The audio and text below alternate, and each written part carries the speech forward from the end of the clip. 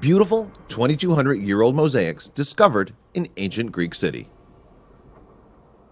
In the ancient Greek city Zeugma, which is located in today's Turkey, unbelievable mosaics were uncovered, dating back to the 2nd century BC, but incredibly well preserved and look as beautiful and stunning as the first day.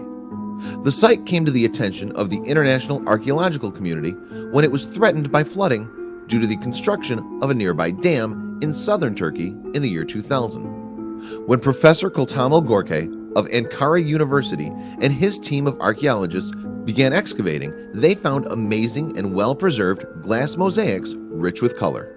There are still unexcavated areas. There are rock-carved houses here. We have reached one of these houses, and the house includes 6 spaces. We've also unearthed 3 new mosaics in this year's excavations, he said. People used mosaics with characters from ancient Greek mythology to decorate their houses. Gorke emphasized that now the project will reach its most important stage, conservation. From now on, we'll work on restoration and conservation.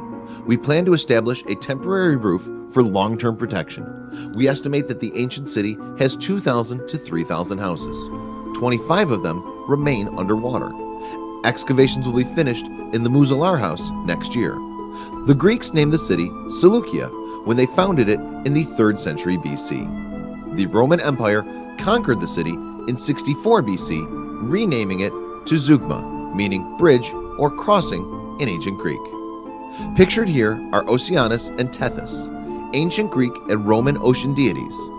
This is Thalia, the muse of idyllic poetry and comedy. So, anybody up for a trip to Turkey? Let us know in the comments below. Don't forget to like and subscribe.